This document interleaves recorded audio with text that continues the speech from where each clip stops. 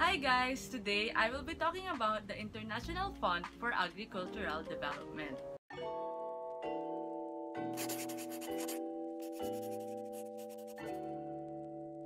The International Fund for Agricultural Development, or known as IFAD, is an international financial institution and a specialized agency of the United Nations. They are dedicated to eradicating poverty and hunger in rural areas of developing countries.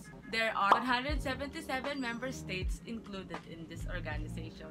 This organization helps strengthen policies and promote innovations in order to achieve sustainable benefits for the poor at scale and support all countries to achieve lasting systemic change. The latest project here in the Philippines was the Rural Agro-Enterprise Partnerships for Inclusive Development and Growth Project, or also known as RAPID. IFAD is necessary because it is the only organization that exclusively focuses on transforming agriculture, rural economic, and food systems. Without it, there are many people living in the rural areas who will be deprived of developments.